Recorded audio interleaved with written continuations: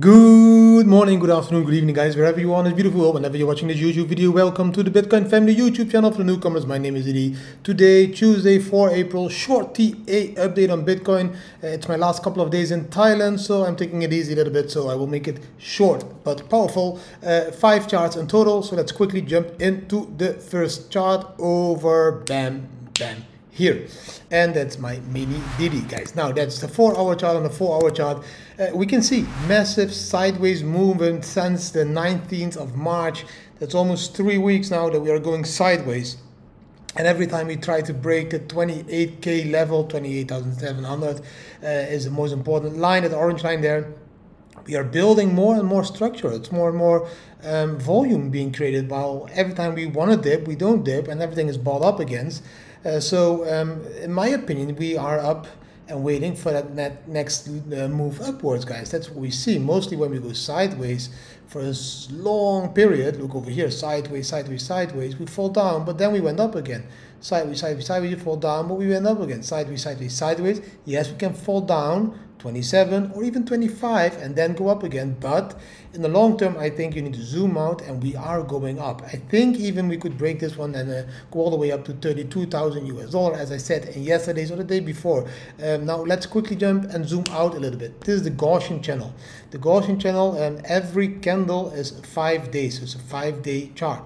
On the 5-day chart, we've been talking many times about that one. We have been saying when the candles go above that channel again and retest that channel, that is very bullish. Because if we look into the history, every time that this happens, we're going to zoom out slowly now so you can see it, and then after a certain amount spending above red area, let's say over here for example, the first time, after spending a couple of candles above it, we turn green again, bam, and from that moment we go up. After spending a few candles above it, we turn green again, and bam, it's only up. After a couple of candles spending above it, we will turn green again, and bam, we will again go up. So yes, again, even if you look at this chart, this is the perfect moment to buy into Bitcoin. If you're really hesitant and you're really doubting, yes, then you can wait. Maybe you need to wait till we retest at the top red line over there, which is around 25,600. Why would you risk it or be stressing about it, about that $1,000 or $2,000 difference in Bitcoin, if you really believe that Bitcoin will create a new all-time high in the next 2 years? So that means above 70k. For example, if you buy at 28 and it goes to 75k, it's times 3 almost. If you buy at 25 and it goes to 75, it's also times 3. So you're tripling your capital by buying around this area over here, guys.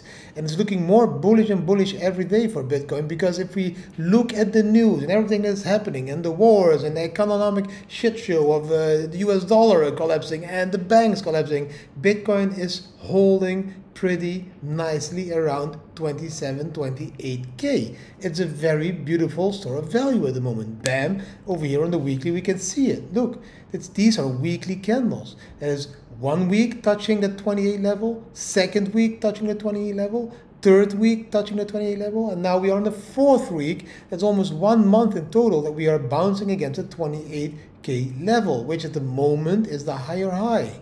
And yes, like I've been saying, after a higher high, we need to create a higher low. As long as we stay above this higher low of 19,000, we create a higher low. So for me, I think the higher low will be somewhere between 24 and 26,000 US dollar. And that 200 weekly moving average at the moment is around that 25,800 US dollar. So if we would fall down like this, like come here to create a higher low, and pick it up again over there, then to these higher highs, that is a normal move that Bitcoin can make, and it can take 1, 2, 3 months. So don't freak out, but zoom out. Now, I have one more important chart I want to share with you. Bam, that is this one. This one was used during my presentations in the Netherlands. We did 6 places, I think, all over the Netherlands, and I, just did a talk, give away free books, and educated people on Bitcoin. And I used this one at that moment, and I told people, look, for me, it's very simple. Every world reserve currency has a build-up period. Over here we can see that this was the world reserve currency, but there was a build-up period from the Spanish peseta at that moment, which became the world reserve currency. During that part, we had the 30 Years' War. There was a build-up period for the Dutch guilder to become the world reserve currency, and during that, we had here the build-up period of the French franc. And then we had the pound, the build-up period. And then we had the US dollar as a build-up period. And at the moment, we can see a build-up period of Bitcoin, in my opinion. And yes, you could also say central banks' digital currencies, which is completely opposite of Bitcoin. And I think 50% of the world is hoping on the central banks' digital currencies. But for me, Bitcoin should be the new world reserve currency. It is possible, in my opinion. And why? Because Bitcoin will take 120 years for the last Bitcoin to be mined in the year 2140. So if you look at the average amount of years that a world reserve currency succeeds or exists, it's 110 years, it's 105 years, it's 95 years, it's 80 years, it's 110 years, it's 80 years. So those 120 years till the last Bitcoin will be mined can be a beautiful there can be a beautiful role for Bitcoin as a world reserve currency. Because all these countries already had their chance. The United States, the UK, France, the Netherlands, Spain, Portugal. Okay, maybe you could discuss that the yuan is coming, the Chinese world reserve currency. But I do think that too many countries don't want that. So if they start to fight at the end, and if there will be a huge fight talking about, let's say, okay, we can't agree anymore because there's a huge war and China and Russia are together and the United States and Europe are together and we don't want to use one of these countries' world reserve currency. Maybe at the end they get that smart that they can understand that that is exactly the role that Bitcoin could play as a world reserve currency, that they use to calculate all the stuff that they need to calculate in international trades, the oil prices and all that other stuff.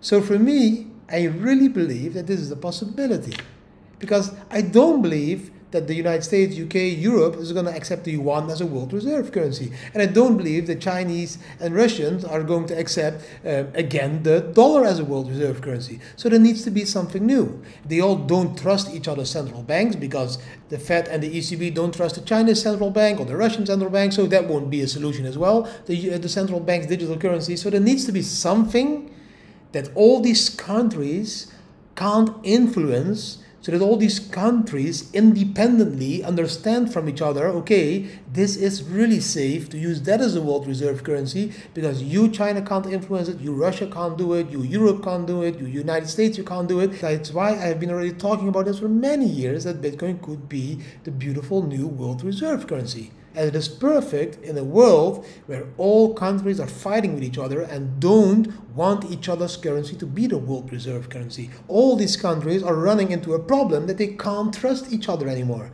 So they will never trust each other's currencies or each other's central bank's digital currencies to become the new world reserve currency. So at the end, when all these dogs are fighting with each other, two dogs are fighting, the third will run away with the bone. So which is the third? I think Bitcoin could be the third decentralized world reserve currency that gives all those countries a little bit peace. Like, oh shit, okay, nobody can influence this. This is safe. We use this to calculate all the trades that we are doing. Now, that was everything for today. Short but powerful. I hope you really enjoyed it. If you did enjoy it, give it a thumbs up, share with your friends and family, subscribe to the channel, hit the notification bell, and leave a comment. What do you think about these charts? And what do you think especially about this last one, the world reserve currency? Do you believe that Bitcoin could do that, could be that? Let me know down below in the comments. Thank you for watching. See you tomorrow again. Bam.